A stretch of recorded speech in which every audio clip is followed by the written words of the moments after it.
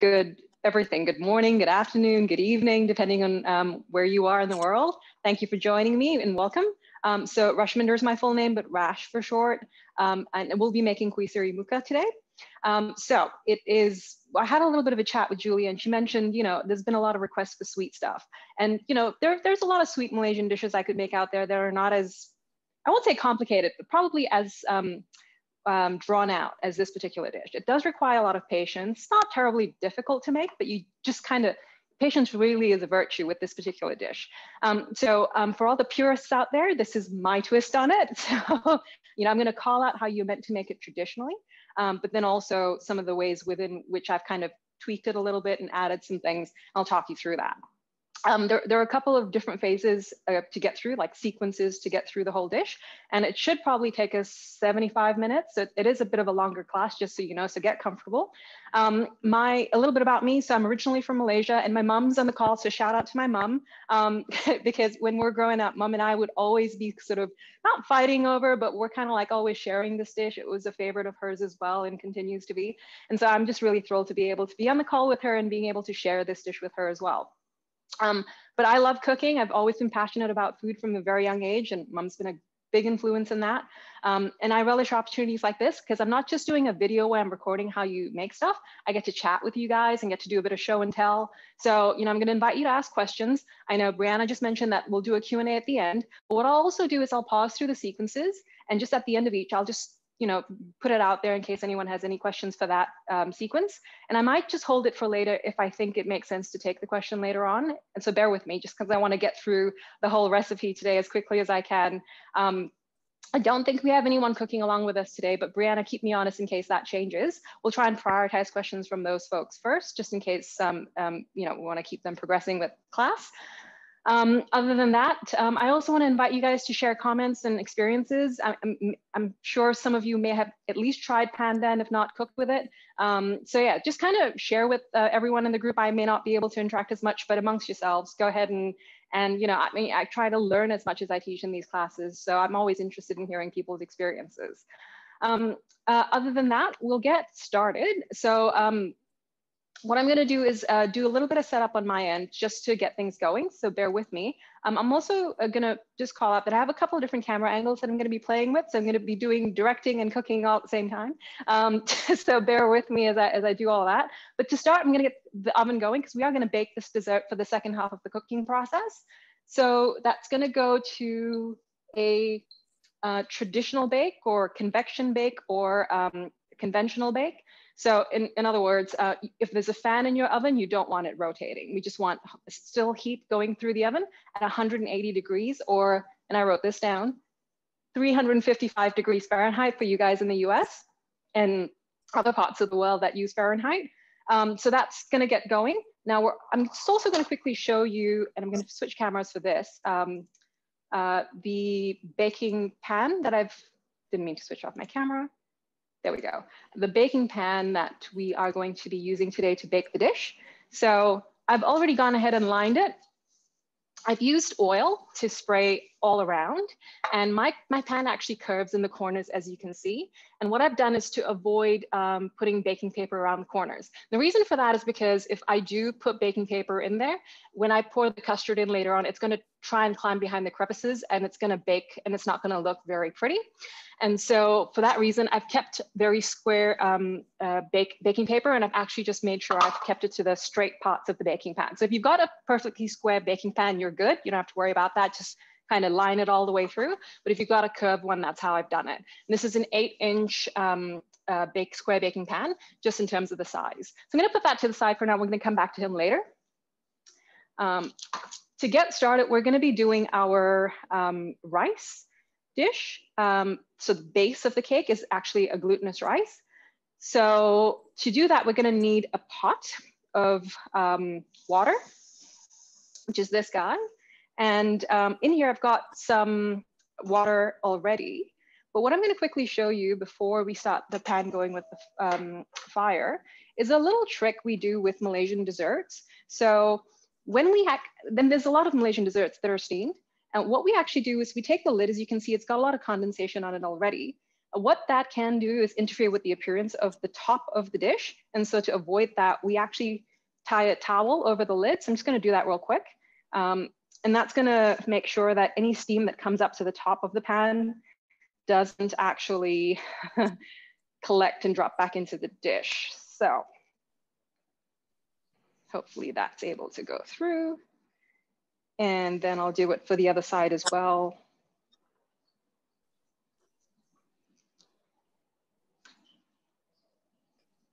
There we go.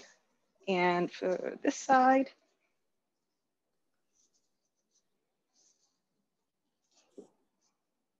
Yep, not cooperating with me today. Here we go, one more time. So that's ready to go. So it's covered all around, as you can see. So long as it's as big or as wide as the diameter of the lid, you're good to go. I'm gonna get the pot going, and then I'm gonna just quickly switch cameras to show you what the pot's gonna look like. So let me just quickly do that. We're gonna switch to the third camera angle that we've got. So you should be able to see the pot and the lid. I've got a steamer basket that opens up like a flower to be able to sit just above the water that's in there already. You don't have to use a steamer basket if you don't have one. And sometimes steamer baskets come with a little sort of a stick that prevents you from putting stuff on it. It's meant to be for veggies around it. So you can always use a bowl, and you can just flip the bowl upside down inside the pot to use it as a stand, or you can use the aluminum foil balls to just kind of elevate whatever you want to have resting. I am going to go ahead and use this steamer basket because I have it handy. I'm also going to be using this 8-inch cake pan. And the trick with this, two things to call out. You want to make sure that the pan can sit inside and have enough space around the pan for steam to come up, because otherwise it's going to interfere with the cooking process. And similarly, you don't want your pan too high up that when you put the lid on top, it's going to sit on top of the pan, because that's going to prevent the steam from coming in to cook the rice. So that's the setup, and it's ready to go. So we're going to let that water come to a boil. And while we do that, we are going to get our rice ready. So to get started with that, I have my pan and I've got coconut oil.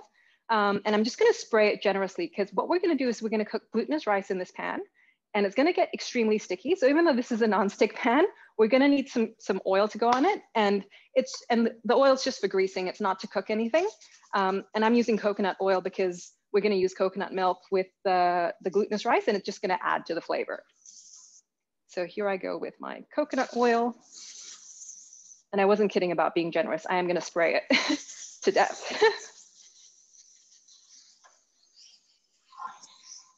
That's a great tip about the towel over the lid of the pan. I've never thought to do that before. Yeah, it's a lot of people, I think it's a very Asian thing traditionally in terms of how cooking is done there. But yeah, I'm sure there are other ways within which folks can certainly use that as a tip. So that's ready to go. That's my little oil pan. I'm just gonna put them to the side for a second so that I can get my rice going. So for that, we're gonna need rice. So this is glutinous rice that's been soaking overnight. As you can see, the water is not entirely clear. I probably washed this rice about 4 to 5 times, probably 5 times. And I've just let that drain down. I just wanted to keep that water to show you it's not gonna be translucent. There's still gonna be some cloudiness, and that's okay. As long as we wash most of the starch away, that's what we're aiming for, because the rice is already gonna be quite sticky, plus the coconut milk. So we want to take out as much starch as we can before we soak it. It's soaked overnight for me, but you can actually just soak it for a minimum of 4 hours. You don't want to actually be soaking it with the lid shut. You want to let the sort of air just be able to come in and out of the bowl. And the reason for that is if we actually let the rice sit in the water covered, it's going to start to ferment. And when it ferments, it's going to turn sour, and that's going to interfere with the taste of the dish. So we don't want that. I'm just going to let the rice sit in the sink to finish draining altogether. And I'm going to get started with my other ingredients. So we're going to be using a couple of things today to make the rice. We're going to have coconut milk, coconut water, and some salt. So for that, I'm just going to quickly show you guys. These are Australian ingredients, but Australian brands rather, but I don't know what they have in the US. But just so that you have, I'm just gonna put my coffee to the side, just so you guys have a bit of familiarity with the products. So this is regular coconut milk. It's a Thai labeled one. It's basically freshly grated coconut sitting in a bottle. What's gonna happen with this one is because it's winter here, it's quite cold. It's gonna have little lumps in there. And so what I've already done is gone ahead and got myself a protein shaker. And I just basically pour the coconut milk in there with the springy ball and I just shake them up. See, it's already quite stiff. So that's gonna get it going like a hand blender, I guess, without needing a blender. So that's gonna be what I use. You're more than welcome to get regular coconut milk. You don't want coconut cream because that's gonna be too thick. You do want coconut milk. And if you do use coconut milk that's light, that's gonna be more diluted than regular coconut milk. So I'll call out some of the variations around measurements, but those are the options that you have for coconut milk. And so I've just got my weighing scale here because I like weighing everything. That way it's more accurate. And I'm gonna need 150 mils of coconut milk. And then I'm gonna use 100 mils of water on top of that. So I'm gonna have a total 250 mils of liquid. So this is gonna be 150 mils. So as I mentioned, if you are gonna use coconut milk that's light-ish, what I would say is you probably want to make it more 200 mils of the light coconut milk and just 50 mils of water. That way you don't dilute the milk too much. And the reason we're actually even putting water in this is so that it is able to absorb into the rice. Otherwise, milk that's this thick is too viscous. It's not gonna get into the rice very easily. So that's my milk. I'm just gonna add a little bit of water. So for me, it'll be 100 mils.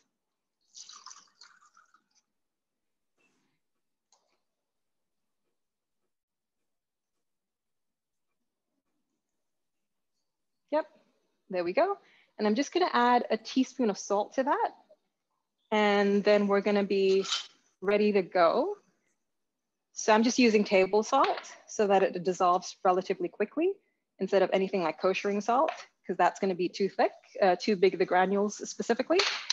And I've just got my little spatula to stir. And that's ready to go. I'm gonna move these guys to the side. And I'm gonna pull my pan back in front of me. And the rice is relatively drained now. So I'm just going to put that on like so.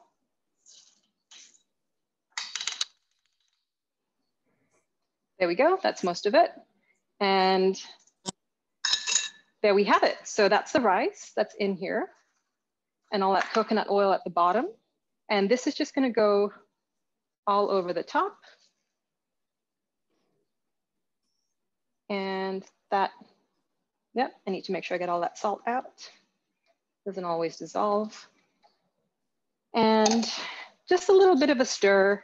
Not so much to mix the coconut milk in there, but more so to just make sure that the rice is nice and truly covered inside or sort of submerged in the milk, if you like. And that's ready to go. The only thing we're gonna need for this little guy is pandan leaf. So for those of you who have never seen a pandan leaf or are struggling to buy some, I know someone said that before. For the purposes of the rice, we wanna make sure we're steaming with a pandan leaf. So if you don't have fresh pandan leaves, you could try frozen pandan leaves or dried pandan leaves. Those are fine. I just put some boiling water and let it sit in boiling water for a little bit. And that's really just gonna wake up the oils. And you can just scatter some on top. It doesn't need to be put inside the rice because it's not gonna help enhance the flavor any more than if it were just sitting on top of the rice. And it's also gonna help you later on because this rice is gonna get really sticky and you don't wanna be pulling rice off of the pandan leaf. So those are your options for this particular part of the dish. This is a pandan leaf, just so you know. So that's kind of one leaf. I've got actually two here. There's always a flat part that's sort of toward the end of the leaf and sort of a tapered part that's where it starts growing from. I'm gonna tie this leaf up, and maybe some of you have seen tied or knotted pandan leaves. It's not very difficult to do. So all you need to do is take the side of the leaf that's tapered and fold it and follow the crevice and just kind of fold it all the way in half like that. And I'm right-handed, that's my dominant hand. I'm gonna tie with this hand. All I'm gonna do here is hold this guy with my left hand, and I'm gonna just do a knot around a couple of fingers like that. And this malleable side of the leaf's just gonna go through this hole that I've created a loop with. Hopefully you can see this. And it's just gonna go in, whoop, and come out the other side. And there we go. It's tied up in a knot. It can sit on the rice. And just all that crumpling is gonna wake up the oils that's coming through already. I can feel it in my nose. In the same way you would, slap mint and rosemary to wake up the oils in any herb. And so I'm just gonna tuck that one in there just to make sure it's not falling off the dish, but that's it. It's ready to go. That's the rice and the pandan leaf, and the pot is boiling hot. So we are going to switch cameras to that one. Yes. And I've just got my steamer thongs that I'm going to use to pick this guy up and put him in. And we're going to let that steam for about 20 minutes. So I'm going to keep myself honest with a timer on the oven.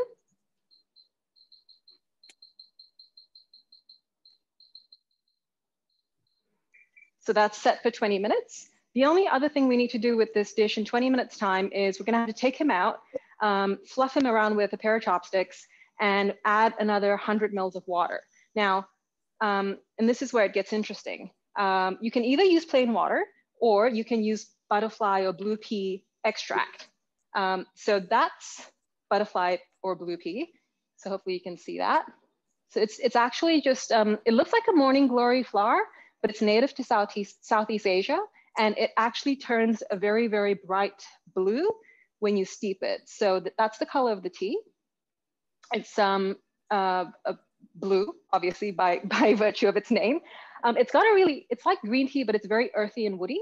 And what that does when we throw it into the rice is it just kind of cuts through the creaminess of the coconut and gives it a little bit more flavor rather than just being coconut milk. You don't have to, you can absolutely just add 100 mils of water.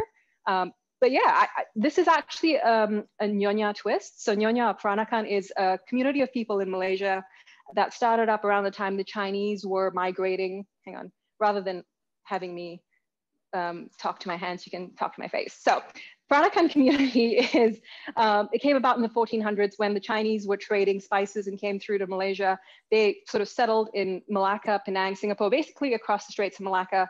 And they just sort of started to get to know the locals, and they started to intermingle. So they have their own belief system, their own architecture, their own clothes, and their own food. One of the things they did was they took what was originally Kuih Salat, that's the name for Kuih Seri Muka, and they actually added this and it sort of is a marbling blue that you do to the rice, and I'll show you that later on. So that makes it a bit of a Nyonya twist in terms of it being a traditional way of doing it, but you can just put water, as I said at the start, and you'd be fine. So we'll come back to that and I'll show you how we'll marble with that in a little bit. But for now, we're gonna switch it up and do the custard. I'm gonna pause, Brianna, and just see if there are any questions while I get the ingredients out to do the next part of the dish. So go ahead and check or let me know, because I'm not actually looking at the chat box. Yeah, we had one question about if you could buy pandan leaves from Asian grocery stores. I did some Google searching, and yes, you can. You can also go on Amazon, and I actually saw some links for Etsy as well. So you could find pandan and the butterfly pea tea leaves on both Etsy and Amazon. So we'll come back to pandan in a bit. I'll talk about that a little bit later on, but keep going, Brianna. Do we have any other questions? I don't see any more that were sent in the chat. If you don't have any now and you have some later, we could always come back. That's totally fine. I'll chat about pandan a little bit. It's a misnomer. People think you have to have fresh leaves, but frozen leaves are actually pretty good too. So you can get those, I think, in Costco. Over in the US, I was having a chat with a friend that's in Canada, I think, who mentioned that. So you can get frozen versions, and they don't compromise on flavor. And we'll come back to Pandan because we're going to use it for the custard as well. But before we get to Pandan, we'll just get started with the base custard. So traditionally, you'd actually use eggs. I'm going to switch cameras again to this little, that one's not so helpful. Let's go to the other one. And I'll put my camera back on. There we go. So we're going to need to use a blender for this because I'm lazy, mainly, and because we've got technology working for us. But traditionally, you take 4 eggs, about 210 grams worth of eggs, and you would whisk it with sugar.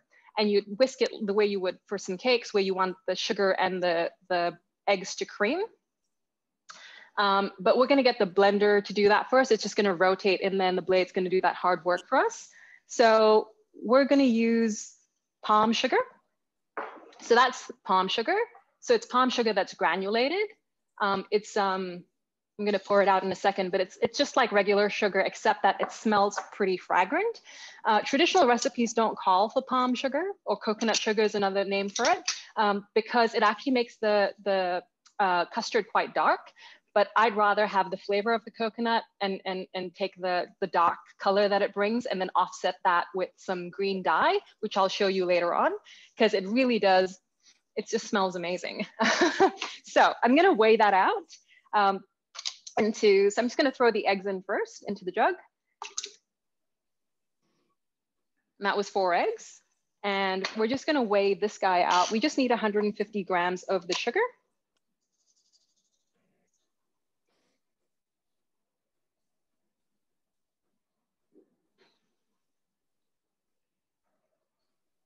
And I will say that I have made this with regular sugar, and then I, just for fun, decided to try it with palm sugar and haven't gone back since. So it is really quite special when you add palm sugar to it. So that's just gonna go straight into the jug. And we're just gonna give it a whiz and come back and add our coconut milk. So not long, just about 15 seconds should do it, but it's gonna get noisy in here, so bear with me.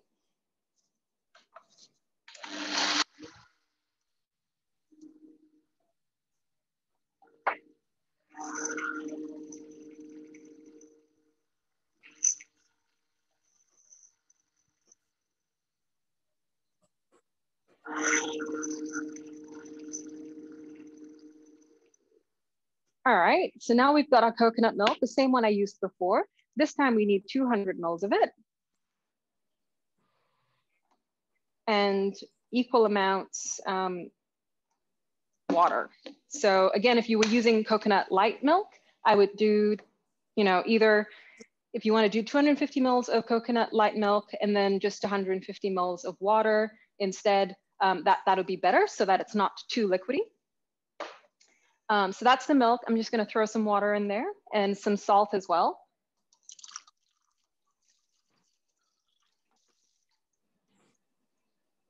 Hopefully that brings me up to 400 mils. Nope, I need a little bit more.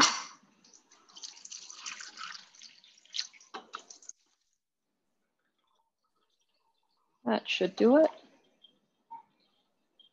Yep, perfect. And this time some salt again, but not as much as before. So this time it's just a 1/4 teaspoon of salt. By the way, all these instructions are in the PDF that Brianna sent out this morning, so you don't have to write it all down, but it should all be in there. So I'm just gonna swish that around a little bit, and then I'm gonna throw it into the blender and give it another whiz. And then we'll come back at the end and add the flour and a special twist of mine that I'll share in a second as well. Just gonna get that salt in. And do another 15-second whiz.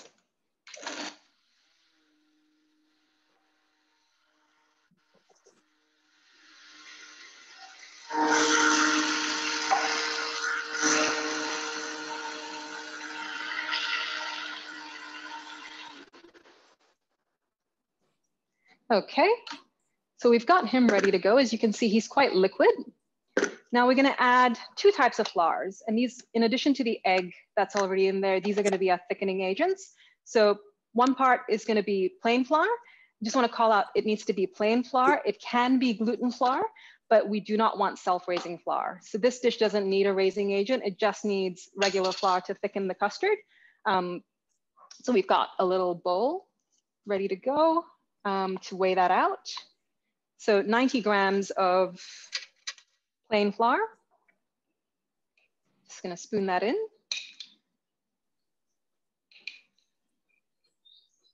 And the other flour that we'll be using, I've got tapioca starch today. So tapioca starch is another one of those that you can probably find in an Asian grocer. But it can be a lot of work to go and get tapioca starch, especially for this dish.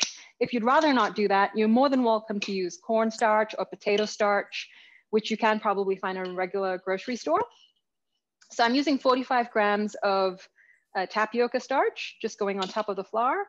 Now, if you wanted to use cornstarch or potato starch or rice flour, you can definitely use those. You just need to halve the quantity. So instead of 45 grams of tapioca, you just do half of it, so 23 grams, because those starches are quite starchy relative to tapioca. So you just half the amount. And that should be it. Yep. And we're good to go. So that's just gonna go into the blender jug. And again, traditionally, what you'd have to do with this part of the dish is you would get a sieve out and you put the flour through the sieve and then you whisk it into the batter. Again, here the blade rotates, and not only does it clear through any lumps, it just gets it incorporated into the batter. So it's my little cheat sheet way of doing it, like I said, with technology on our side. And one of the reasons I put the tapioca starch on top of the flour is because flour comes off a bowl a lot easier than any kind of starch flour does. So that's just gonna slide right into the blender for us.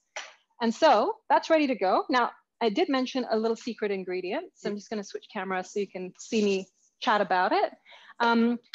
That's all you need to put into a traditionally made Kuih Seri Muka. I like to add star anise. Now, there are many variations to this. There are others that add cinnamon and clove and whatnot. But I think star anise works really well with the coconut and the pandan. It is sort of, so pandan is kind of like the vanilla of Asia, I suppose. That's what it's generally referred to. It doesn't taste like vanilla, but it's like vanilla in terms of its characteristics. It's very sort of mellow and kind of just really gentle and just in the background. And so star anise kind of brings that zing. And it kind of, I mean, I'm not a licorice fan, and star anise isn't licorice either, but it has licorice notes. And so I was a little apprehensive when I first decided to experiment with this, but I was not disappointed. I put 2 star anise whole spices in, so that's a total of 2. Hopefully you can see that, into the blender. And what happens once we blend it in is we're actually gonna sieve it out. So so if you're using powder, I would halve the amount. So I just use anywhere between half to 1 teaspoon of star anise powder, because we're actually just gonna let that sit and mix with the batter before we strain it all out. So it's just gonna leave that sort of lovely note of star anise. You can completely omit it if you don't wanna take my word for it and trust that it's really good. But you're more than welcome to do it either way. I just highly recommend it. So that's gonna whiz up again, this time for about 30 seconds, and then the batter is ready to go, and we're gonna strain it out for the bain-marie. But we're gonna segue back to the rice to make sure that's all ready to go before we start the bain-marie. So I'm just gonna whiz that up one last time.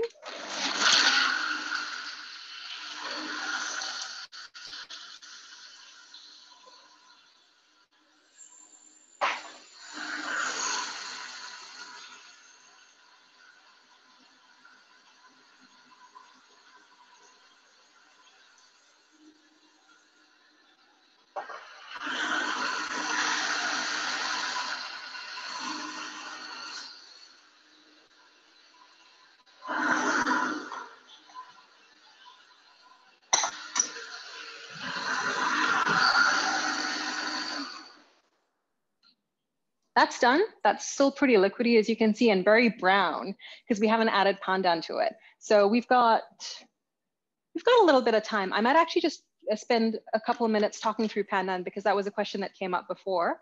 Brianna, I'll just ask, are there any other questions at this stage or just the pandan question from before? Yeah, we had a question about steaming the rice. Do you put it on high or medium high on the stove? So I've left it on medium high because this fire is pretty small. I'll just quickly show you. You don't want a very high heat for this part of the dish, because you just want it to be gentle. So that's the heat.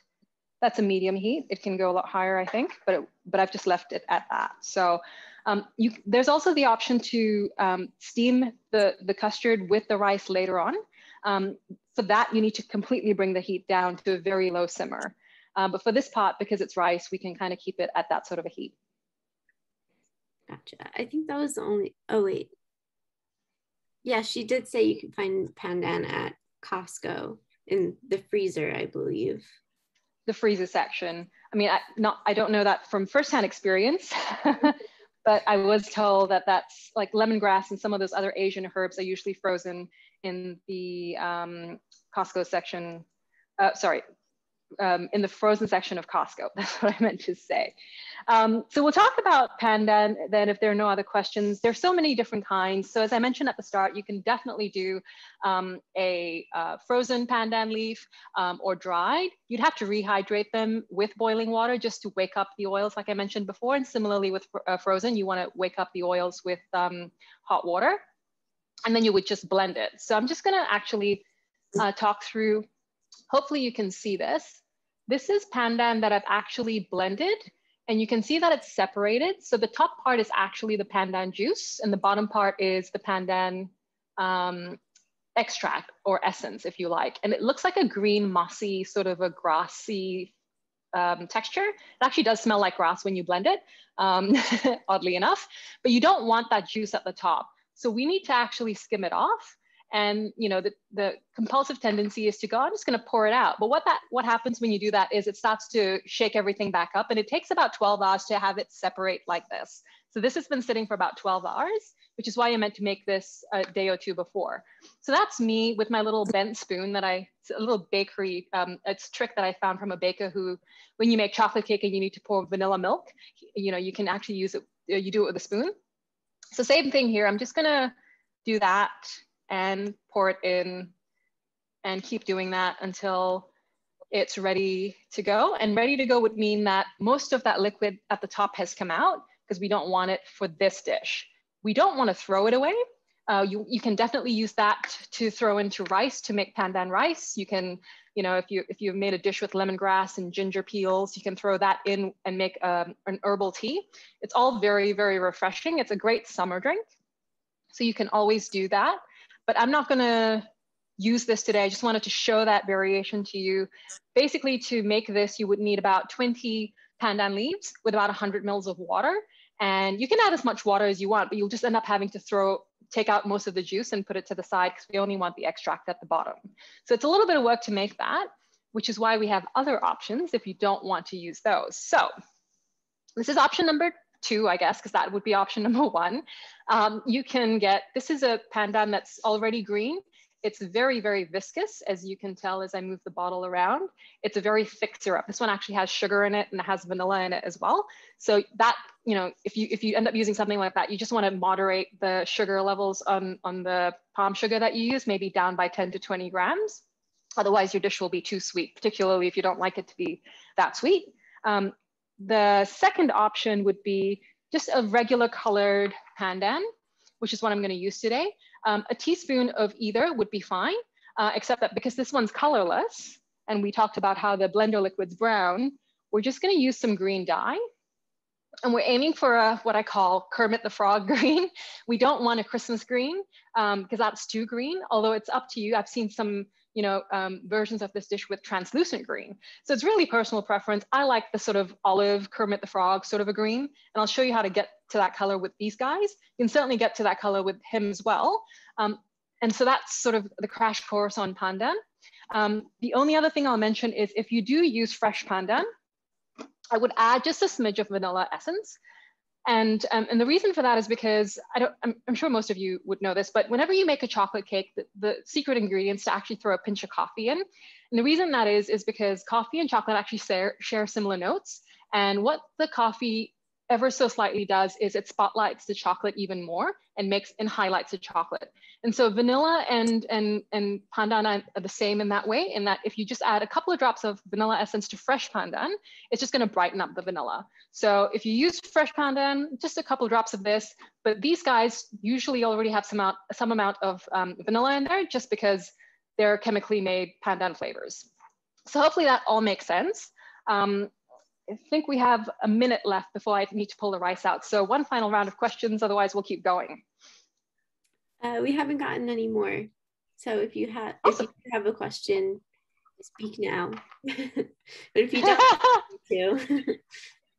Well, I have a question. How many people have tried pandan or cooked with pandan or have had any experience with pandan?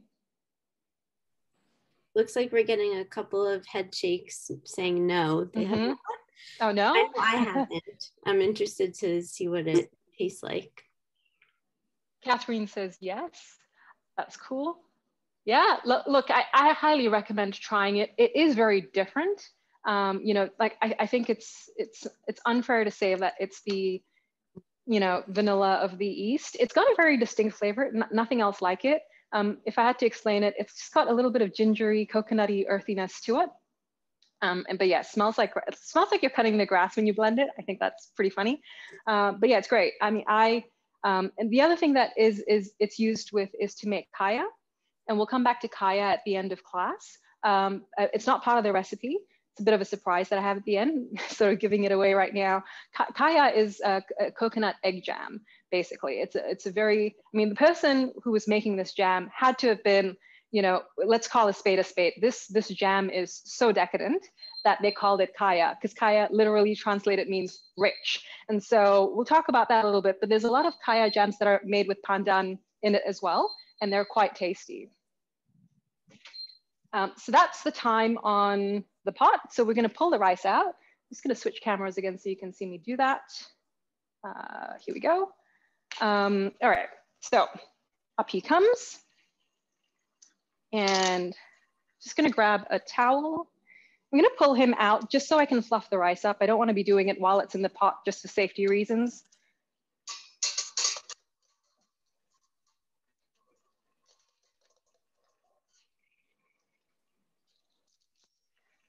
I am going to keep that. That's going to need a little bit of water added. So I'm just going to do that really quick and keep it boiling for the last 10 minutes of the steam. Cover that up. I'm just going to show you this pandan leaf compared to a fresh pandan leaf. Can you see the difference? So the fresh pandan leaf's green and bright and vibrant, and this guy is a little wilted and kind of really dark. And so all that pandan flavor, you can't smell it, but it's just jumping into my nose right now. It basically perfumed that whole pot with the steam. So that rice now is nicely infused with this pandan leaf that's going to go into the compost bin. And so we're just going to fluff this rice up with a pair of chopsticks. Here we go. So what the oil is going to do, hopefully you can see this, is it's just going to make it very easy for me to do that because the rice isn't going to stick to the edges too much. It's just going to pull away quite nicely while I get a facial steam because all the steam is jumping into my face. It smells quite nice, actually. And we just want to move the rice around a little bit so that it doesn't become too familiar in the spot it's at. Give it a chance to aerate, let some of that steam off, and create some space for the butterfly pea extract, which I'm about to pour in. So again, you can definitely just use plain water if you'd rather that, or if you don't have butterfly pea extract, or you can go and get some. It's like a green tea, like most teas are. It's very earthy and woody though. And so that's, like I mentioned earlier, the thing that lends its flavor. So I'm just gonna randomly drop a couple of different spots of it just to kind of give that marbled effect so that we have some white bits and some blue bits. And again, this is what makes it a very Nyonya style or Peranakan style of this dessert. And yeah, we're good to go. Hopefully you can see that. I think this pot is not hot anymore. Yes, there we go. So it's just white around some bits and blue around the other bits. And it's all swimming in there and ready to go back into the pot for another 10 minutes. And in we go.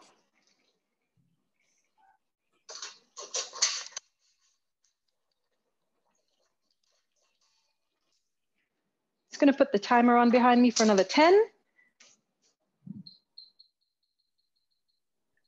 We have another question about the rice. So are you able to use a rice cooker, or do you need to steam it in boiling water? You probably are better off steaming it, because what happens when you cook rice, so as I mentioned at the start, when you soak the rice, it kind of partly cooks, about 40% because of the water absorption. When you cook rice in a rice cooker and it's cooked all the way, it gets a really sticky sort of finish, and that's prevented when you simply steam it and then have an opportunity to fluff it like I just did.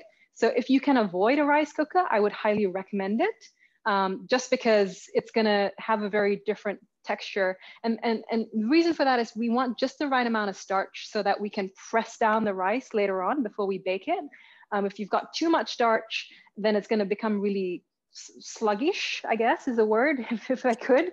And if you cook it out in the rice cooker with too little water, it becomes too dry and then it starts to fall apart. So steaming kind of helps you make sure you sort of arrive at that balance that allows you to press the glutinous rice down. So hopefully that answers your question, even though it might not have been the answer you wanted. But yeah.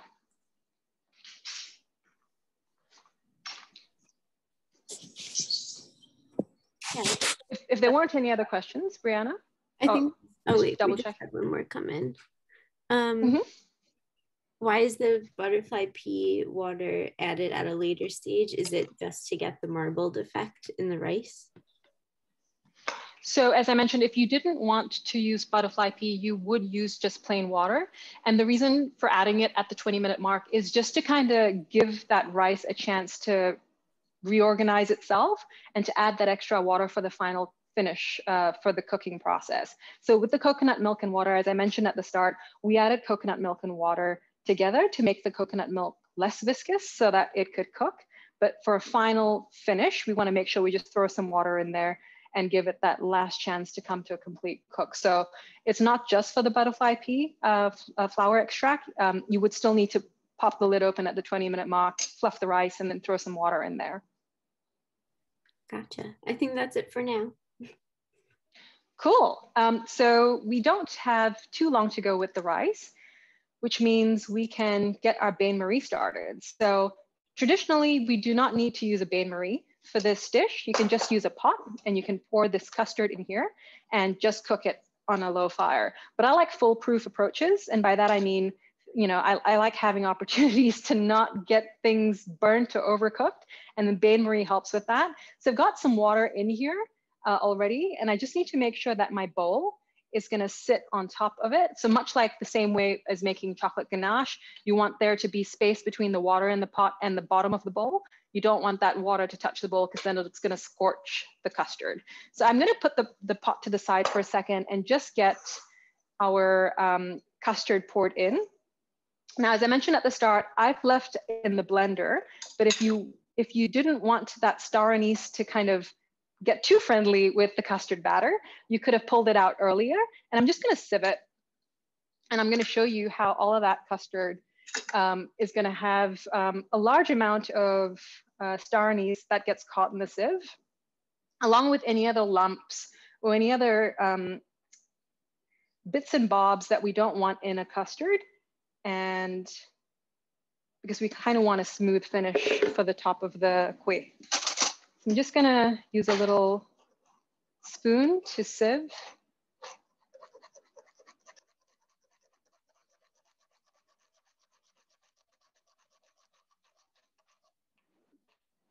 And pour the rest in. And you don't have to be too precious if you don't get all of it in. There's plenty to go around. Just gonna put him over here and let that keep sieving all the way through.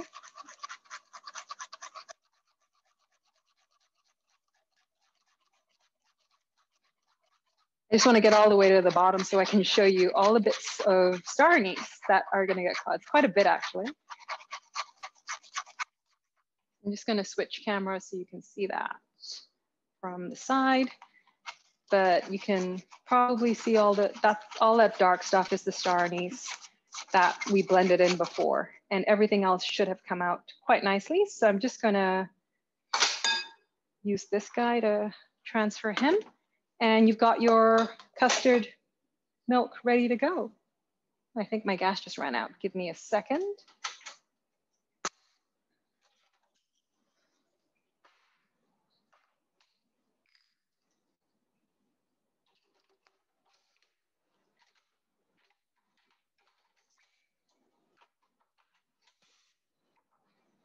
All right, so that's ready to go. And we're just gonna switch cameras so you can see me make the custard go from brown to green, which is always fun. So as I mentioned, I'm gonna be using a combination of these two guys. So that's the Pandan. So I just need a teaspoon of that to go in. And this stuff is really quite potent. Arguably, it probably is, the fake stuff's actually quite authentic, if that makes sense. Which is often the case with vanilla. We're so used to the artificial flavor that we actually start to identify with it being the natural way things taste. Because when you add pandan extract, you'll find that it doesn't go as green as if you would green dye. In fact, some recipes out there actually even say, whilst you use pandan, fresh pandan extract, you still add green dye to get that green finish. So I'm gonna go in with half a teaspoon. Is this half a teaspoon? Nope, it's not. Yeah, I'm gonna do a third of a teaspoon at a time, because this stuff is really, really rich. If any of you have used dyes for baking, you'd know. So that's a third of a teaspoon to start, just to see what kind of color it gets to. And then I can decide if I wanna change it up from there. So, and this is where the brown just completely disappears, just because I'm using a green dye. And that's still relatively light. I mean, I don't mind that color, but just for fun, I'm gonna flick the camera so you can see me switch it up from a light green to a dark green. So that's the color of it now. I'm just gonna add a little bit more, probably half of a third, so a sixth really.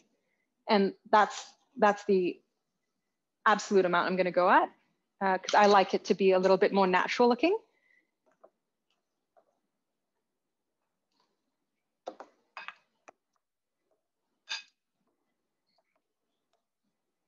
So there we go.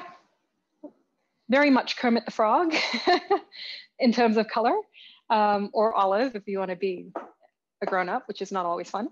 But yeah, so that bain-marie is ready to go. We just need to wait for this guy to finish up. We have 2 minutes on the clock, and then we're going to switch things up and get this guy going. Now, while we wait for that to finish, I just want to talk about the bain-marie for a little bit. So you could put a sugar thermometer in here and measure it so that it cooks up to 60 degrees Celsius or 140 degrees Fahrenheit. But because not everyone has a sugar thermometer, I'm not going to do that. I'm just going to show you how I do it, which is to kind of just cook it on a really low heat until it starts to coagulate just a little bit at the bottom. That's when you know it's done. And you don't have to worry about that coagulation because we're going to sieve it again. So like I said, foolproof way of making sure we don't actually kind of paint ourselves into a corner, because I've tried this out a bunch of times. I know all the pitfalls, and so I'm able to share that with you. And so we'll do that together so you can see what I mean by coagulation at the bottom of the bowl. And that way you don't need to go out and buy fancy stuff like a sugar thermometer or you know, anything else really, that like a steamer as well. Just kind of makeshift pot does the trick.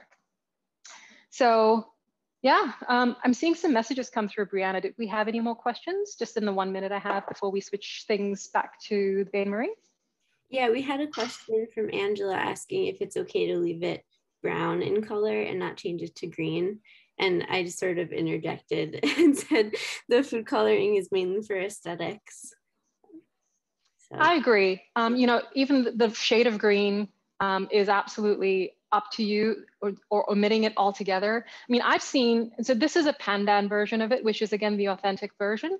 I've seen versions of this which uses ube. Ube is basically purple yam. So you could either use purple yam instead of too much flour, or you can use ube essence, and that makes it purple on top. I've seen versions of this where you put butterfly pea extract into this and make it blue on top and white at the bottom. So instead of putting the butterfly pea extract into the rice, you put it into the custard. So yeah, and I've even seen a vegan one where you add a type of pumpkin. So you can actually get pretty creative with it. And if you can follow this recipe exactly the same if you just swap around the essence.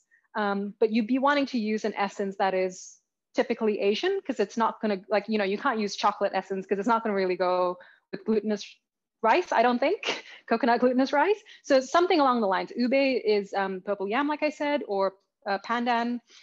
Those would be the ones I played around with. And then again, color as well. You can always switch that up to whatever aesthetics you like.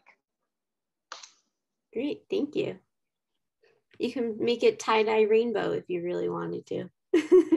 Well, actually, even as I swirl that pandan through, what you'll find is as you swirl it around, you can kind of just leave it partially swirled, so not fully sort of incorporate it in terms of the color. And you can have a little bit of a swirly effect like you do with some mud pies and cakes. So you can get creative, like the sky's the limit. Very cool. So now our rice is done, and I'm gonna pull him out with my steamer thongs and set him to the side for a couple of minutes just to cool, so we can get our bain-marie going. And just gonna get rid of the pot.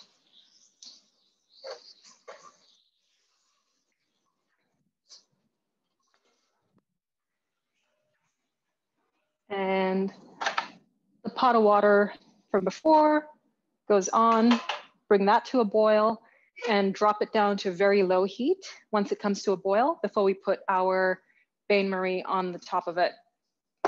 And it's a little bit of patience with the bain-marie. You can't just kind of go, I just want to cut the cooking time in half and just bring the water to the boil and try and do it in 3 minutes, because it'll coagulate too quickly. And then you're going to have a gluggy mess. So again, a little bit of patience and stirring, and hopefully some more questions and a little bit of a chit chat while we do that. So we'll wait for that to come to a boil, and then we'll put that on. But I'm just going to switch cameras for a minute to start to show you what I'm going to do with the rice. So this little towel is going to come in handy later on for slicing, because we're going to need a wet towel. So I'm going to actually, because it's quite wet from all the steam, we're going to keep him in a bowl.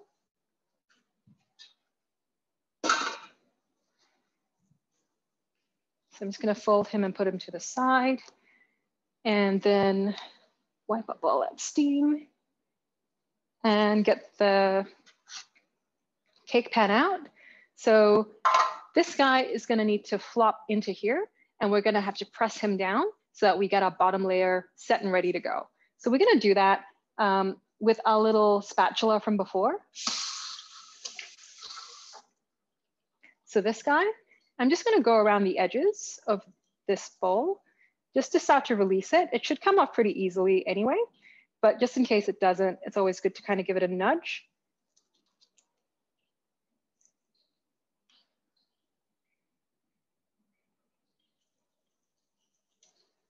And it is quite literally going to flop into it if all goes to plan. So let's find out together. So that's just going to drop in there. And I'm just going to get any of the itty bitty bits of rice that are left over out of the corners of the pan. And that's most of it. And as you can see, that rice is actually quite marbly. Let me just, whoops, switch up to this guy so you can take a look. So really, really marbly. And this is the bottom of the rice. So even though I poured the blue water in, it kind of stayed marble even all the way down to the base, which is really cool. So we're just going to flatten that now, but I'm going to take care of the bain-marie first because that's coming to a boil. So I'm going to drop that heat way down to about yay amount. barely on, and put this guy on top so that he can start coming up to a warm, not boil, but just a bit of a steam. And I'm gonna keep going with this guy. I'm gonna push him down because I'm going from a round to a square cake pan. So I just wanna make sure I get all the corners covered.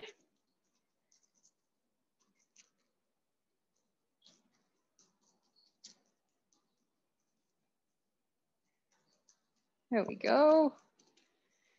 All right, now options. You can get a spoon and just kind of use a spoon to mush it all the way down. That's option number one.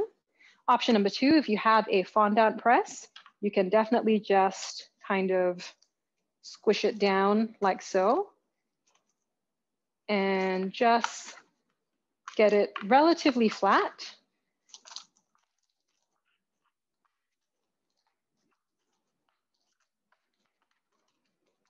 Now, the other option, and this is my favorite option, is to basically get the base of a cake pan of the same size. And we're looking at something like this. And some baking paper, just to line it like that. And then you can just press it down. I'm just gonna grab one that goes the other way as well. Like that, and before the steam curls it all the way up, just use that to press it down. And that way you get a relatively even press. And in addition to that, so that I don't have to keep doing that for about 10 minutes, I'm just gonna get a mortar and pestle and have gravity do the work for me and just push that down and leave that to sit in the side for a couple of minutes while we bring this guy up to a cook. So let's do this together.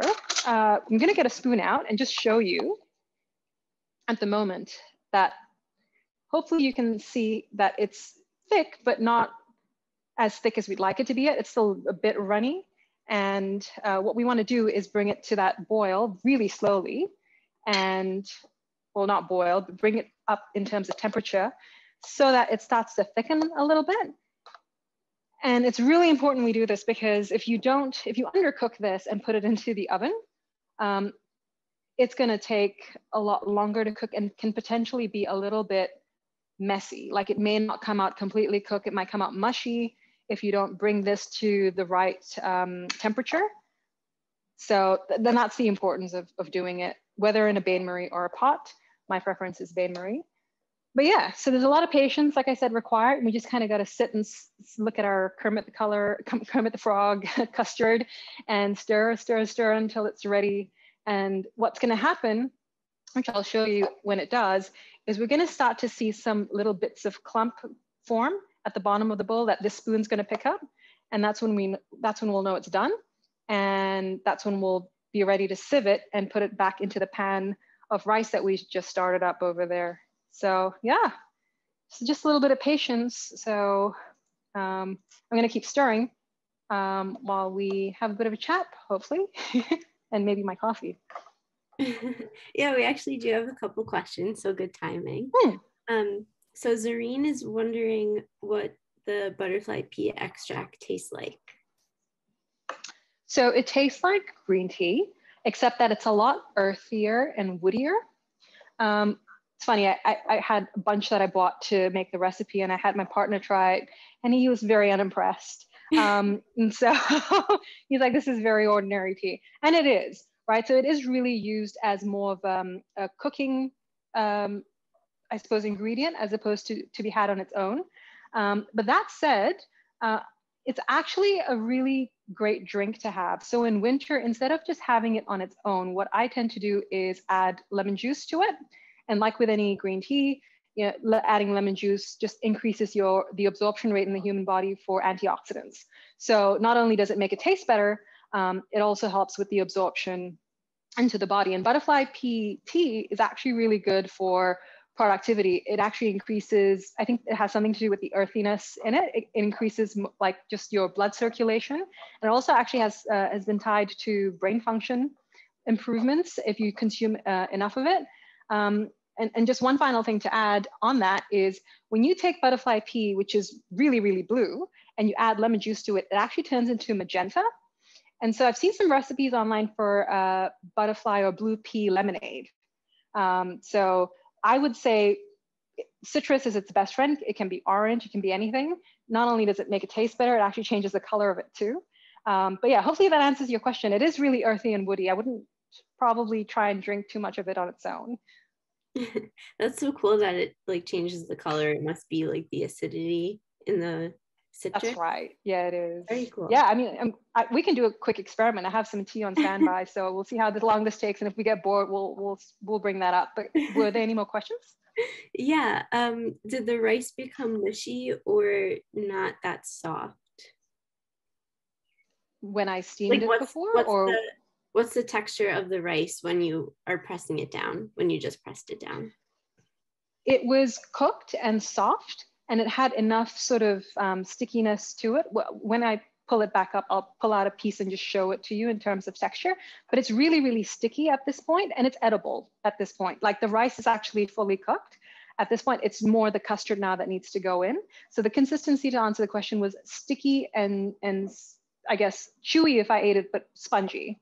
And it didn't have any extra water around it. Gotcha. Did that answer your question?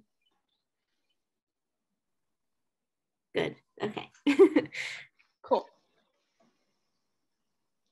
Was that it for questions, Brianna? Catherine pointed out that the color change with the butterfly pea extract makes really interesting cocktails.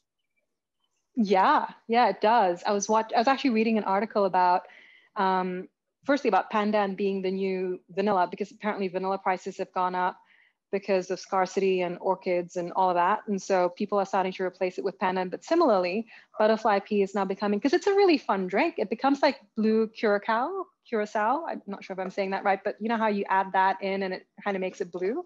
Butterfly pea, same effect, without the alcohol, of course. But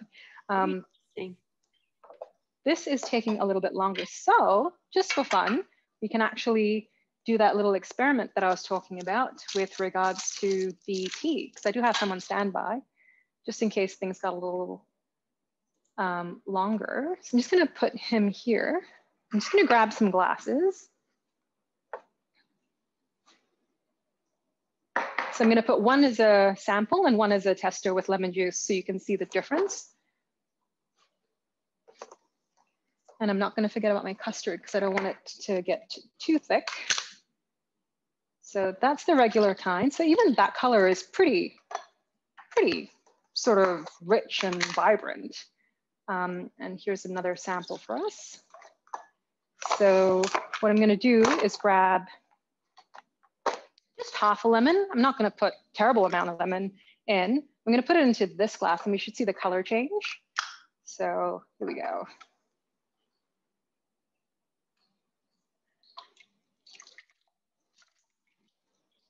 That was a little bit of a mess. I think it needs a little bit more lemon actually. So let's do that together.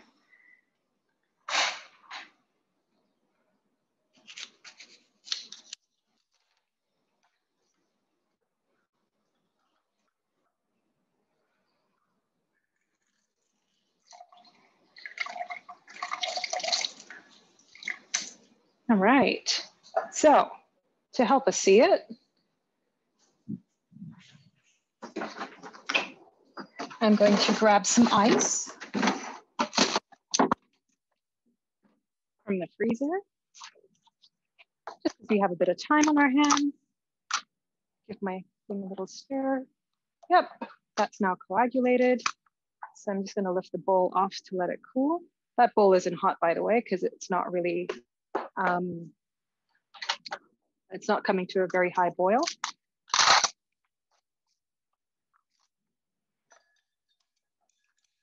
I'm just adding some ice in so you can see the color difference, hopefully.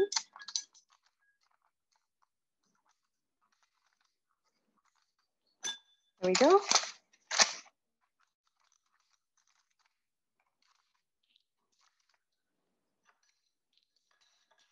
So hopefully you can see the color difference. One is magenta, and that's the one with lemon juice, the one that I'm shaking.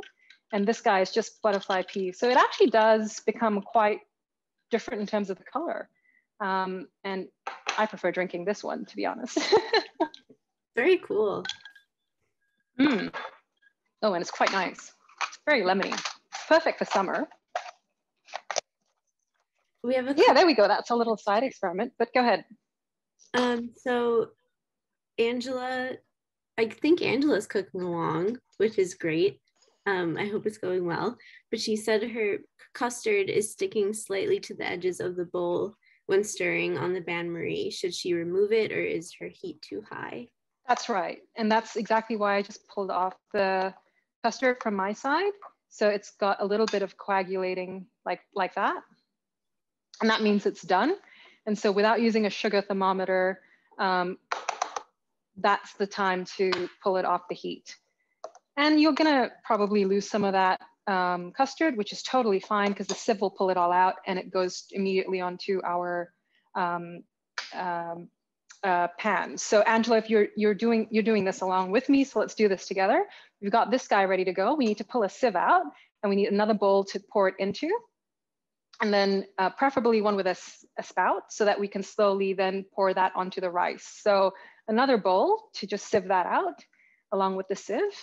Just gonna move these things to the side and then we can get that ready for us to do together. So I have my sieve from before, which I'm gonna use here. And I just need a bowl. Let me get these glasses out of the way. I'm using my sieve from before. It's still got the star anise in it because I want kind of that last hit of it before it goes into the oven. I'm just gonna pour this guy in really slowly and some of that coagulation will get caught in there, which is totally fine.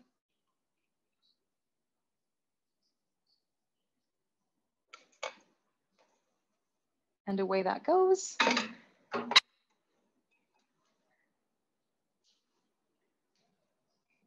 And just gonna sieve that all the way through. So hopefully you're following me as I do this, Angela, but we kind of wanna minimize the amount of bubbles we create. And so to do that, we kind of wanna keep the sieve as close to the surface of the sieved liquid, because that's gonna be something we need to be very careful of as we step through the next couple of steps. But let me know in case you have any more questions. I have quite a bit of coagulatedness because I got distracted with my tea. Which is totally fine. That's what the sieve is there for. So yeah, that's ready for me to add into the pan. So hopefully you can see that. It's got a little bit of a snout because I'm going to pour it ever so gently. But before I start doing that, I'm going to pull my rice cake pan out and show you guys a little sample of the rice as well. So we're going to pull him. He's been sitting for a while with the mortar and pestle. We'll put him aside. We're going to lift up the label that was on top and put him aside. And now we can see it's relatively flat. We kind of still need to trim out the edges. I'll pull out a little piece of rice just to show you the texture of it.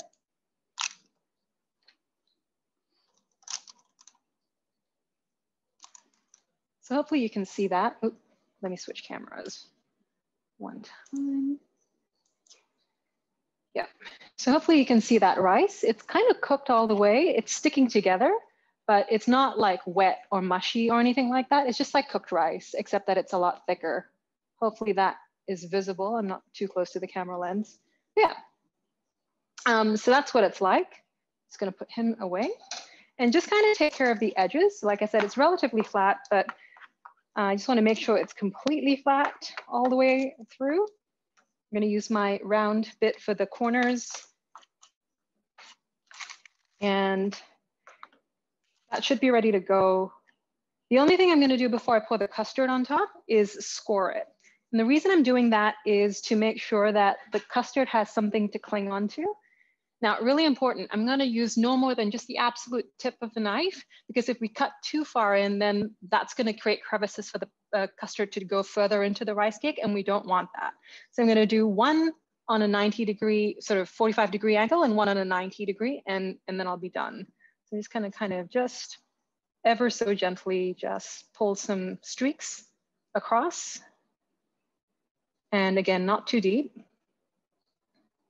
And I'm being a little bit sort of messy, but yeah, just kind of some random ones are good to do as well. And then I'm going to pour, I think I will do it in this camera so you can see it. I'm just gonna pour this guy. Now, bubbles I mentioned earlier are really tricky. So to try and minimize that, I'm gonna go as close to the bottom of the pan or the top of the rice as I can, and just really slowly pour the custard. You can see it doesn't just, it's not too runny, it's kind of thick. And it's just gonna slowly creep all through and rise up as I, again, very patiently and ever so slowly pour it in. And you can actually start to see, hopefully you can from the camera, just little bits and bobs of the star anise, because I can actually smell it wafting up into my nose. Quite nice. There. Just a lot of patience to avoid the bubbles. So step number one for bubble evasion or avoiding is pouring slowly from the time we're done with the bain marie. The second I'm about to do once I'm done pouring is tapping the can, the cake tin I mean, just to make sure any air pockets pop all the way up to the top before it goes into the oven. And because we're baking it, one of the benefits of baking it, again, making it foolproof, is just not having too much of a concern about having a smooth top. When you steam this, which you can do, you need to steam it on a really, really low heat, because one of the main problems I had when I first started making this and I steamed it was it kept having air bubbles pop up, and it was because the steam was too hot. So I'm just gonna lift that up and tap it.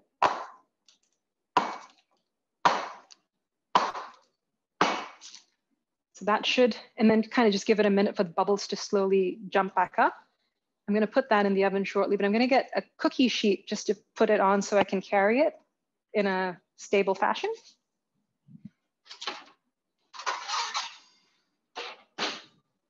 So just a cookie sheet with a non-slip mat. Yeah, I think this is ready to go. This batch has very little bubbles, famous last words, because the bubbles do come up in the oven. But again, because we're baking it, it's gonna brown quite a bit. And because it browns quite a bit, it's gonna actually add to the character of the top of the cake rather than be an annoying little spot. So there we have it. I'll just check on Angela, Brianna, if I could, to see how she's going in case she had any questions, since she's cooking along, but that's ready to go into the oven now.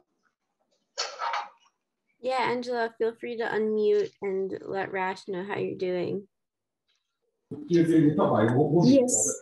Hello. Yes, I'm okay. Hey, Angela. I can't show, I know this is mine, so I'm not sure how to show it. Go down for the, no, can't see it. So, yes, I'll go into the oven then. Is it going into the oven? A little higher Yes. for us to see. She might not be able yes. to because it may tip over. Oh, never mind. That looks, Don't listen to me. yeah, because of the liquid. That's okay. Oh, okay. But did it turn out okay? Okay, just give me a minute. My husband will just, yes. No, can't see. Yes. No, that's it. That looks great. That looks bubble free too. Well done. Thank you.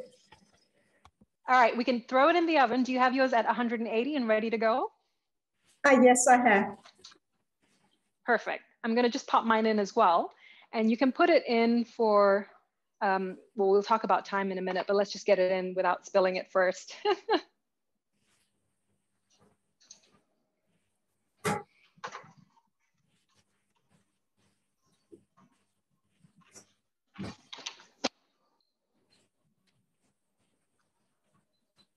So I'm just putting, so the cook time is usually about an hour, 55 minutes to an hour.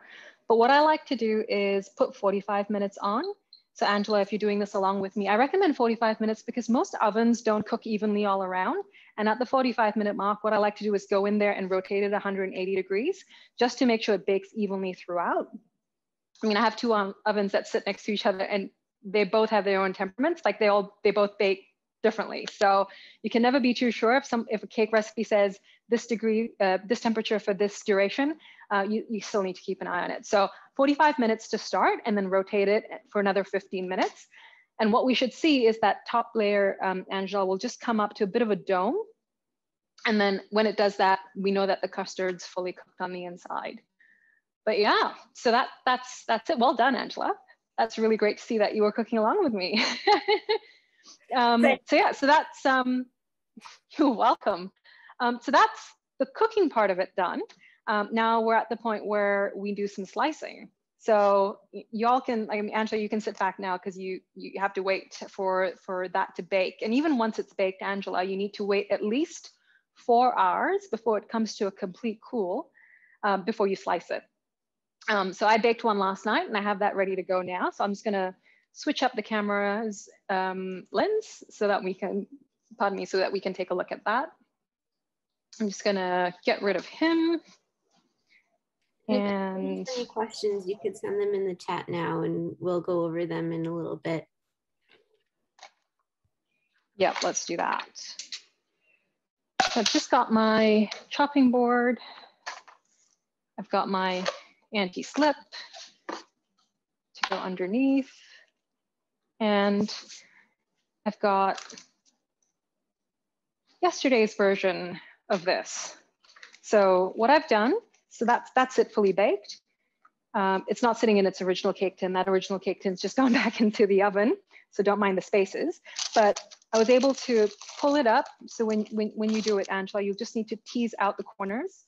Use a dough scraper or spatula to just kind of loosen it up. What happens though is the corners of the kuih actually retract from the edges. So it becomes quite easy to lift it off. And then I just pulled him and kind of with a little bit of nudging, take him out and put him to the side. Now, what I've done here with a serrated bread knife is I've just traced. So it looks like it's cut all the way through, but it's only traced at the top, no more than a couple of millimeters through. And that's just to give me a little bit of a guide for slicing it. Now, I talked before about the wet towel. I'm gonna just grab a bowl and put that towel in here with some water because we're gonna need that for slicing. Slicing is a little bit tricky. I've seen a lot of professionals do it online and they do it, when they do it, it looks very simple. And then when I did it, it wasn't so simple. So I've come up with a little bit of a solution for you guys to try out at home if and when you bake this. So what we're gonna need a little bit of a paring knife to help us along at the bottom. You would have needed the serrated knife to get you going. I'm not gonna do that right now because I already have it sliced up. I am going to keep a dough scraper to be able to slice it through later on. And my secret ingredient for slicing, which is an inspiration of slicing cheesecakes, dental floss, would you believe? So dental floss used exactly the way you would if you were going to slice, sorry, not slice, but if you were going to floss your teeth. And the trick with it is, and I'm gonna just make sure we're folded down so you can see the sides. The trick with it is the top part of it is soft and the bottom part of it is not so soft. So we kind of need to go in with a little bit of gentle conviction halfway down and then and straight, and I'll show that to you in a second. And then the rest of it is a little bit of a flossing motion left and right to make sure we get all the way down. So we want to have the floss like you would normally, just the right length so that you can, the key is to actually keep the tension on the floss. If you don't keep the tension on the floss, you're not gonna get a straight cut. So here I go, wish me luck, in through the crevices. And I'm just gonna go straight down until I can't comfortably go straight down. And we'll see the floss disappear. And we keep going. And we should hopefully get to the bottom part. And we just do that flossing motion. And we should see that this starts to just fall to the side like that. And that's what we need the paring knife for.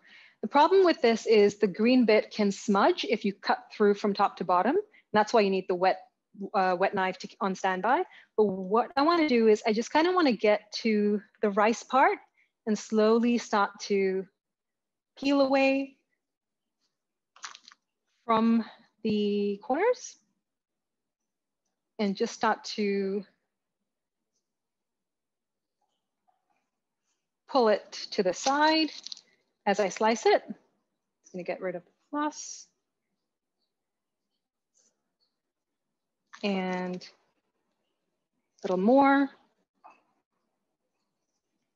And every time I pull out the knife, it's got a little bit of pandan custard on it, and that's what I'm wiping off, just so you know, like that.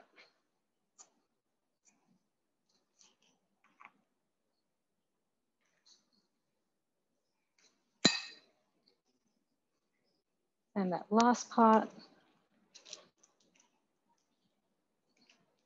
should hopefully come out clean. And there you go, perfectly cut. So I got the floss all the way down the green bit, and then I did some of the rice, I think, with the floss, and then most of the rest of it with the knife. And so it's clean and it's come all the way through courtesy of dental floss. I'm gonna show you how if you cut it with just a knife, it's gonna smudge, just so you understand the importance of doing it with the floss. And it's not, like, it's totally borrowed, right? It's really, when you slice off cheese, you have to, or you slice a cheesecake, one of the ways they suggest you do it is with floss. So you can get one of those wired cheese cutters with the handles. So you can certainly use that. You can even get a cake slicer, the ones that you kind of just go straight down with. But because this one's a little bit delicate, it can get smudgy. So I'm going to show you what smudgy looks like if I just went straight in. I'm totally eating this tonight because it's not going to look pretty, but it's still going to taste good. And I'm just going to, oh, wow.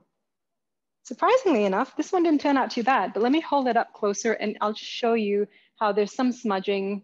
Hopefully you can see it, but there's some smudging below the green that wouldn't have been there had I just done it with the floss that I did and the knife. But yeah, that's slicing. So once you get to that point and you get the lengths done, then you can, you have two options at that point. You can either go into little sort of squares, or you can go into little diagonal diamond shapes. So I'll do this one with squares and that one with diamond shapes. Let me know if anyone wanted me to repeat any of that in case I had any questions. I'm happy to take them as well. I'm just looking for my dough. Oh, there it is.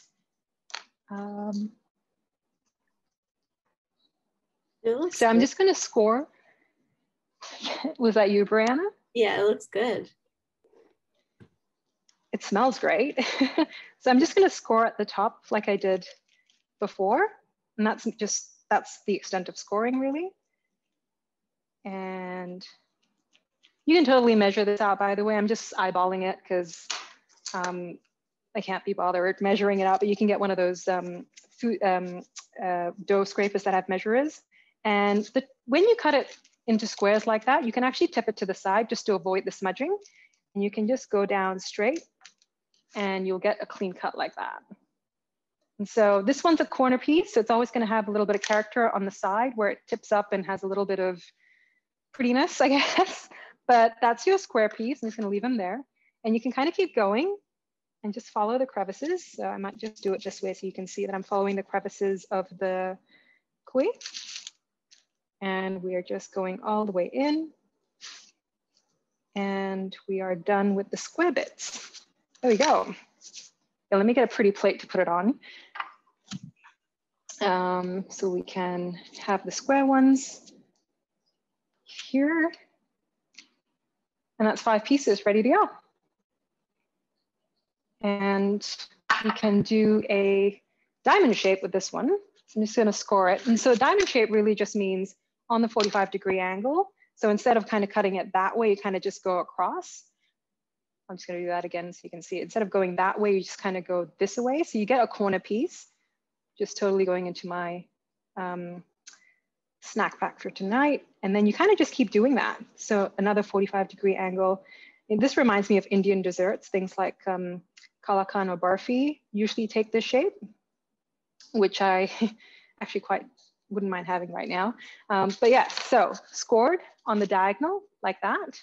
And then same thing, take the dough scraper and you kind of just go through it. And it should come out relatively clean like that. And you can see a couple of things just while I have this piece here. From baking it, you actually get a lot more texture and character. That top layer is completely sort of caramelized. It's going to have a lot of rich, deep flavor as opposed to the rest of the custard. And then a lot of that air came through as well, which raised it up more so than it normally does, actually.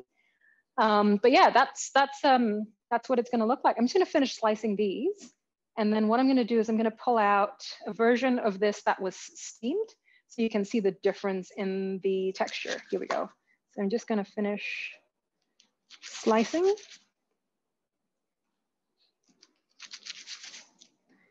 Give it a quick wipe to make sure we have no smudging.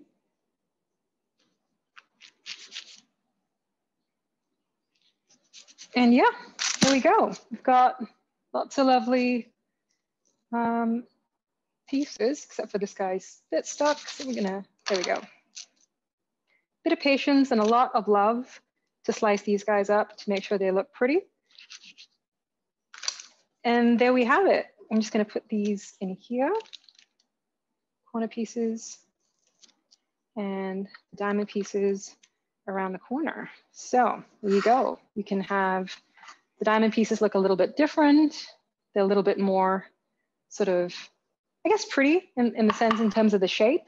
What I'm going to quickly do, as I mentioned, is I've got some steamed ones that I did a couple days ago. So that's what they look like relative to the, I'm just going to grab a square one just to show the difference. So a steamed one at the top is a smooth layer at the top, and it's kind of very pretty. This is actually a corner piece as well. And it's kind of just got that very custard left untouched. The trick with it though is sometimes, as you can see, there's a little blemish there. It's really hard to get perfect. I think I did get this piece relatively perfect. See, there you go. You can see what that looks like if you just steam it and if you steam it at a low heat versus if you bake it. And that's the foolproof way, right? So if you bake it, you can kind of just get that caramelization at the top and that sort of broiling effect that kind of just makes it part of the character as opposed to it needing to be looking anywhere near as perfect as this. And that's kind of the toss up. And I also believe that there's a little bit of flavor that comes from just having baked it because the custard actually goes quite dry on the top. So yeah, there you go. That's the baked version that I'm gonna put back. The only other thing I'll call out, Brianna, before I hand back to you, is if you think that it's too hard to make the custard, I'm just gonna show you on this side of the plate is just the rice. And it's actually a dessert on its own. It's called pulut tekan or pulut tai tai, which is pressed rice. So it's the same rice recipe we did. I would just add 2 tablespoons of sugar to the rice just to give it some sweetness, because on its own, it's quite sort of, it doesn't have any sweetness, whereas this one has sweetness coming from the custard. But yeah, this guy on its own is, again, a nyonya dessert. It's usually served at weddings with kaya. So this is the kaya jam that I mentioned earlier. And I've just done a rustic style where I've just smeared some on top. You can definitely use an icing bag and get pretty. But yeah, on its own, totally legit. It's a dessert. If you don't want to go and do the whole 9 yards and do an Angela and do the custard, you can totally just do the rice. And it's actually pretty good when you have it with some top quality kaya. But yeah, there you go. I'm just gonna switch cameras back so you can see my face instead of talking to a plate. But yes, there you have it. Thank you so much for showing us that beautiful and I'm sure amazingly tasting and smelling recipe. Well, I'm gonna have a slice right now, but yes, go ahead. So we could do a Q&A portion now. So if anyone has any questions, you could write them in the chat, or you could even speak up if you'd like. Catherine's wondering how long does it keep for and how do you store it? So good question.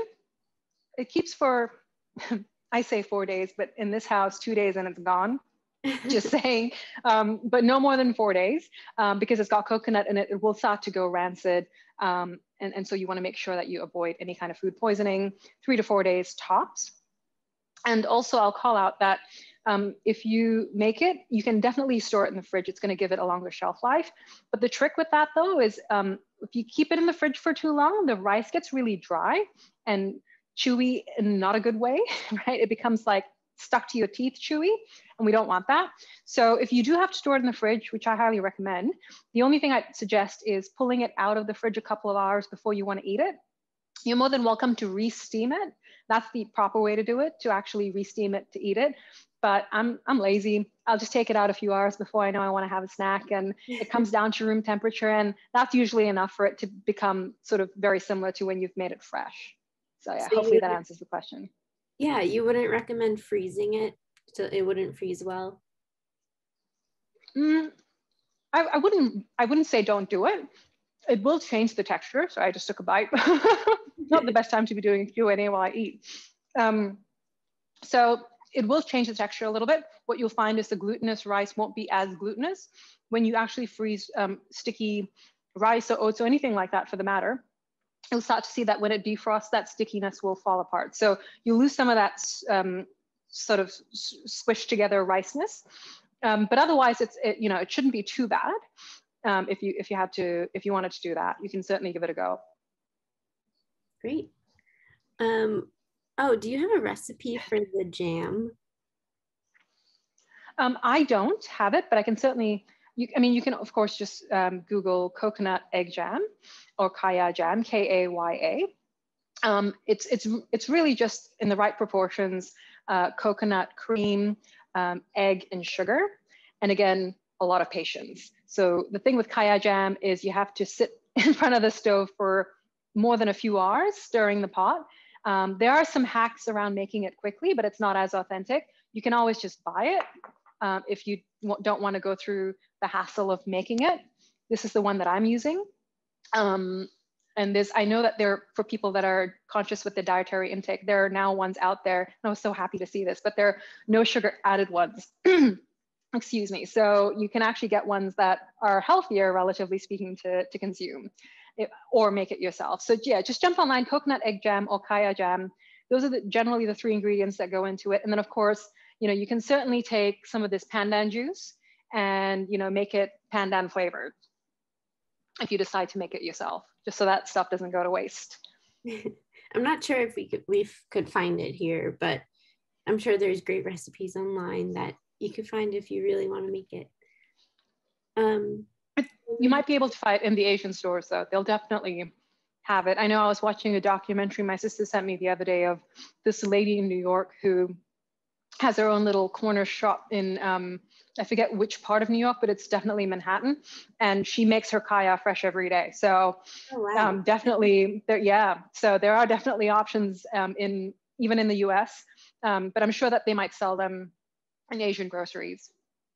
And then what was the name of the brand that you had, that you just showed us? We couldn't really see the label. That's okay. So the name of the brand is, well, I should probably do this. No wonder I'm like pointing to the wrong camera. Here, let me go on to this one because I think it's a better, I think it's that one. Yeah, it's got better pixelation. So that's it right there. This one's a Glory. Glory is, I think, a Singaporean brand. They're the same brand that makes the no sugar added one. And this one has honey added to it. There's also plain ones or pandan ones. They're generally a decent brand in terms of the quality. And there are some out there that, like the Malaysian brands, typically have a little bit more sugar in it because we love our sugar, whereas the Singaporean brands maybe dial it back a little. So you can just see where it's made as well in terms of trying to, again, watch your dietary intake. We all tend to be doing that these days. So yeah, hopefully that answers that question. And then we have one more question. I'm reading this verbatim, so stay with me. If I don't have that thing that pulled up the rice, how do you get it out? Because there's no place aside for a pot holder. So it is, I mean, I had to go and buy a pair of these because when I tried making it the first time, I'm like, ooh, and I did get it on Amazon for a couple of bucks. So the other alternative you have is to get like one of those saute pans that are a lot wider. And those are generally, they're gonna help with, like if you just put on a pair of silicone gloves and go in, you're gonna be able to pull it out without burning or scalding your hands. So I know you mentioned that the question came with, my pot's not wide enough. You could get creative and use a pair of thongs to try and pull it up, but I would just be really, really careful. I would hate to see you get hurt. The only other option you have is to leave it in the pot until it completely comes to a cool before you pull it out. And that's fine in terms of the recipe. Like, you just have to wait a little bit longer to get the rice out. I mean, the rice doesn't need to be hot for you to press it down, is what I'm trying to say, I guess. So just safety first. Yeah, we definitely don't want anyone's fingers or hands getting burned from the water. No, ma'am, we do not want that. Go ahead. No, we don't. Does anyone else have any questions or comments or anything? Is anyone planning on making this after the class or at some point? Or at least just the rice portion of it. Oh, Christine says yes. Amazing. You're gonna have to let us know how it goes. Yeah, you got to send us pictures. Also, Rash, please send us pictures of what you made tonight. We'd love to post them on our Instagram or Facebook. For sure. Do we have any other questions?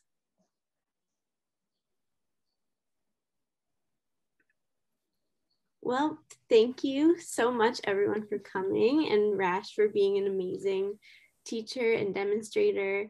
I'm sure your house smells very fragrant and it does.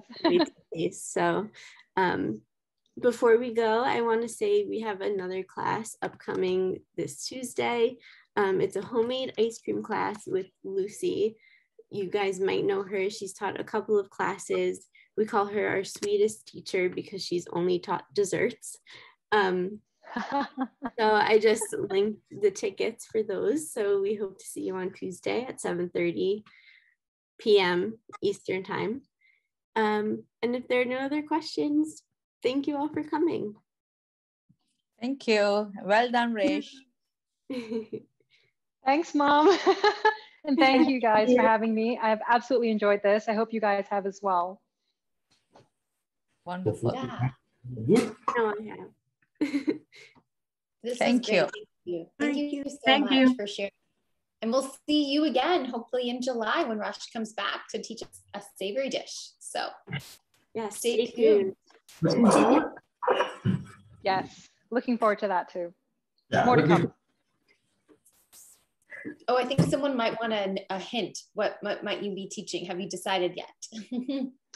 Well, I don't know, Julia, if you'd be open to doing a call to action. Maybe we can just ask folks. I've got such a varied background. I grew up in Malaysia. My mom comes from India. I've got all kinds of heritage. I love Thai food. So I'm up for the challenge. If there is any particular dish folks want me to teach, yeah, we can keep it interesting that way if you think that'll be helpful, Julia. I'll send out a poll in the next few days. Keep an eye out on our Sounds Instagram. good. Sounds good. All right. Well, Hakeem gives us the cigar approval. Looks like you're having a great time over there. And we thank everyone for an amazing class and great participation. And thanks to Rash's mom and Rash again, and Brianna, great job hosting. Thanks for organizing. Hakeem's it my so pops. It's my partner's dad. So just shout out to him. Thanks for dialing in, pops. Oh, wait, who is that? Sorry, Mom, you were saying?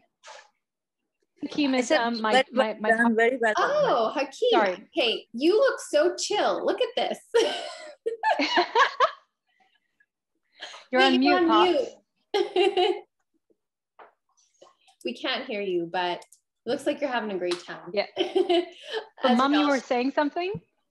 Yeah, no, I said it was all very, sorry, it was all very well done, very well organized. Those who you know came and joined it, hopefully they've enjoyed the class. Yes. Thanks, Mom. Incredible. Back to you, Brianna. Yeah, thank you all for coming.